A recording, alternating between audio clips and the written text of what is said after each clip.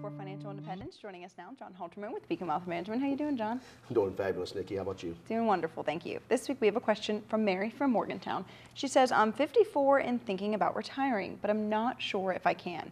What are some things I should consider before I make that final decision? Mary, I love the fact that you're actually asking that question now, because too many times people call me up and they'll say, hey, I want to talk to you because I'm ready to retire.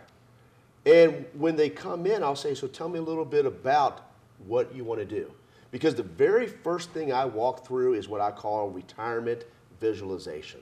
You know, and what that means is, how much income are you going to need in retirement?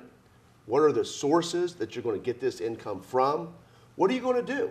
Because now all of a sudden you have free time, hopefully you're healthy, and what you got to be considering is free time usually means you want to travel, have fun. So it's not always going to be less income. Sometimes people desire more income. So retirement visualization is the first thing you got to be thinking about. The second thing you got to be thinking about is an income analysis. And what I mean about that is you got to be able to say that whatever amount you need, you got to factor in, okay, where am I getting this money and how much income will come off of those types of things? Meaning, like, if you're getting a pension, well, there's different options. So you got to consider what's your pension calculations. If you're coming from an IRA, what's the distribution rates relative to what you earn? You know, another thing you have to decide is, well, how will I manage the risk?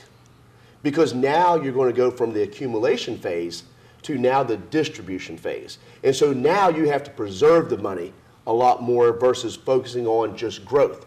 Now, I got to tell you, that doesn't mean you quit growing. So lots of questions, Mary, and I'm glad you're doing this. There's a checklist, and what I tell people all the time, I will be glad to provide you a checklist of things that we evaluate and analyze. Go to our website and you'll be able to find those, but definitely important things to do now before you actually go and retire. All right, some good advice there. Thank you, John. Folks, You're if you welcome. missed any of that, you can always find it online. Don't go anywhere. Much more for you after the break.